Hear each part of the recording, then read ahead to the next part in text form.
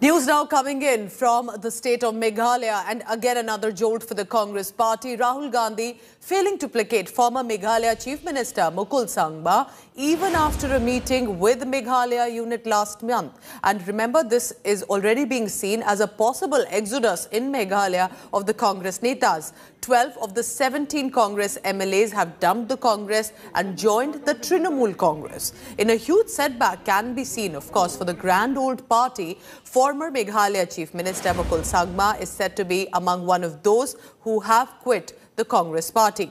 Now, sources say that the Congress party is making a last effort to probably woo Mukul Sangma back and other rebels, and that happened late last night, but the success has not really come.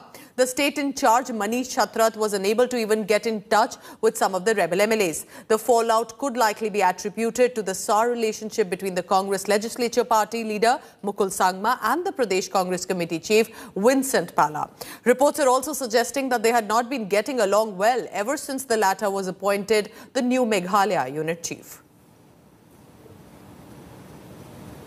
A conscious decision to march with one of the political parties, which all of you know, the All India Trinamool Congress, the grand all party, Indian National Congress, whether as Indian National Congress, we can really fulfill our responsibility and fulfill our purpose in as far as serving the state, serving the nation is concerned.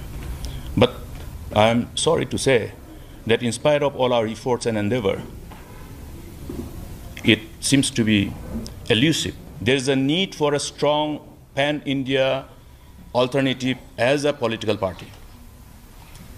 And this is based on the perception that the Indian National Congress is failing to really respond to its call of duty as a main opposition party in the country.